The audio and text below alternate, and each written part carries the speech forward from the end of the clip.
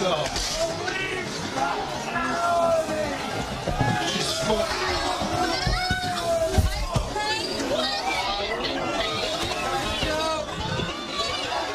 Back off! Yeah, we know. You okay? Well, it didn't work. I had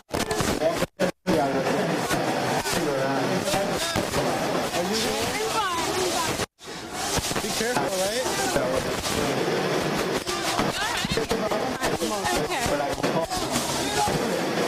The whole world is watching. Don't worry about that. Just walk, just walk, just walk, just walk. I'm fine. Make sure she's all right. Just keep walking, keep walking.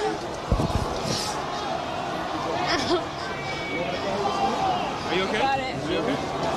Keep blocking! No! Keep blocking! Just hop on the sidewalk. Hop on the sidewalk. Go over there. Keep blocking! Block here! Stay here! The police just shoved me down. You all right? I wasn't even doing You all right? anything. He shoved me up against the taxi.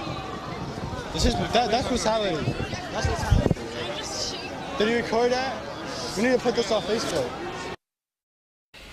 So, what's the point of all that? What were they doing with you? Why were you emotional about it? We were down on the ground where we were obviously at risk covering the protesters, and we ended up getting in the middle of it when the police decided that they wanted them off the streets and shoved them onto the sidewalks. We decided to put this up because I think it shows a different side to Occupy Wall Street.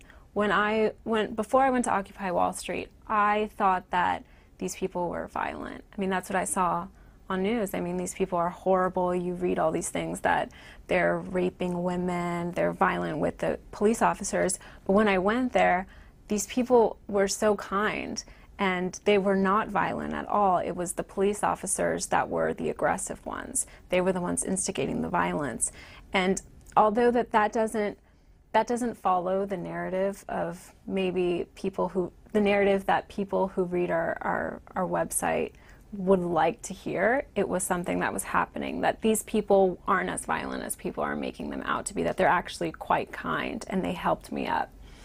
And also, I think it's interesting that the guy says, let's put this on Facebook, because it shows that with this new internet world, one voice, my voice, anyone's voice, can be just as loud as the New York Times or the Washington Post.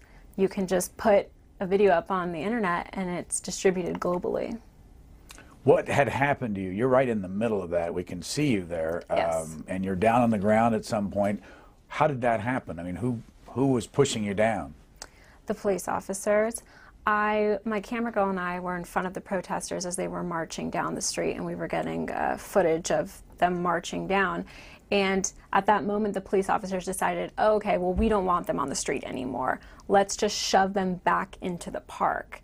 And so they came with batons, and I ended up just getting in the middle of it because I couldn't move. There was a car in front of me, and there were cops around me and protesters, and they wanted us to get on the sidewalks, but the sidewalks were completely filled with people.